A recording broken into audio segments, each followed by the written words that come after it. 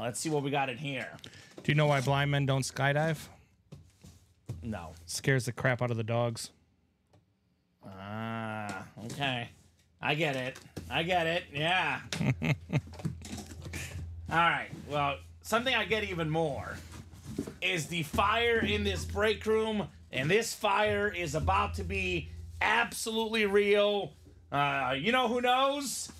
Bo knows, baby. The Raider Hydro SpeedFlex with the beautiful red face mask. We got the military tribute on the back. Bo Jackson, one of the best dual sport athletes, Pro Bowler in the NFL. He was an all-star in the MLB. We actually have a 9/11 on the back, too. 9/11 sticker. This is phenomenal. Bo Jackson, Hydro SpeedFlex, Thomas Nolan. That is incredible. Let's go, Thomas. That is a fantastic hit. I love the 9/11 tribute on the back. That is fantastic stuff. Congratulations on this hit, Thomas Nolan.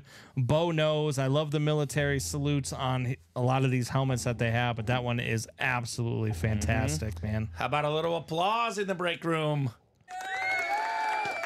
Yes, sir. Let's go, Thomas. Bo Jackson in the house. At a boy. Oh, my God. That is a phenomenal hit.